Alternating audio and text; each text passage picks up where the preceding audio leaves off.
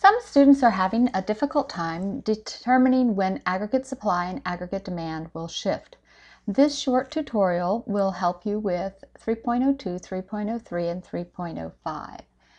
Now, when you actually draw an aggregate demand, aggregate supply graph, we've already learned that we have price level and our GDP on the axes. Sorry about the labels. And we have aggregate supply upsloping, just like supply was, and aggregate demand downsloping. Aggregate supply is changed by three things. Resource cost, government intervention, and basically productivity. I think we call that political and environmental things, that phenomena. Aggregate demand is much easier. It changes when there's a change in consumer spending, investment spending, government spending, or if we look at net exports, which is exports minus imports. Basically the same things that change aggregate demand or change GDP.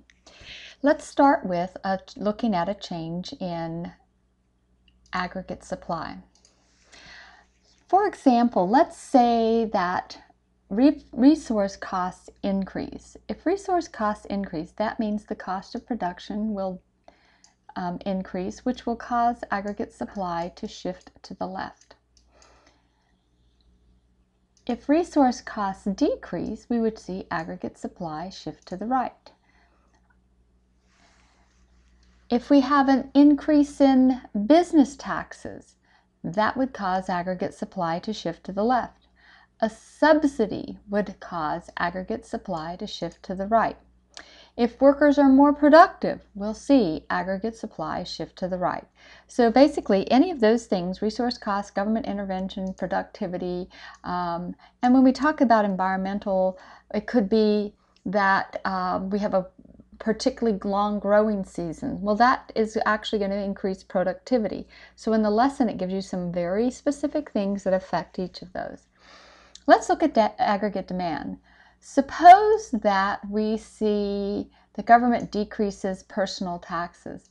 If the government decreases personal taxes, aggregate demand would increase.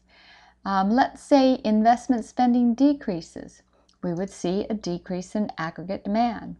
If government spending increases, we would see an increase in aggregate demand. If exports increase, we'll see an increase in aggregate demand. If imports increase, we'll see a decrease in aggregate demand. Those are the things that shift aggregate demand and aggregate supply.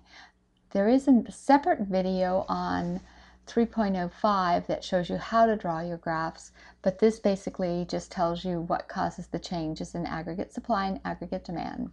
Hope you have a great day.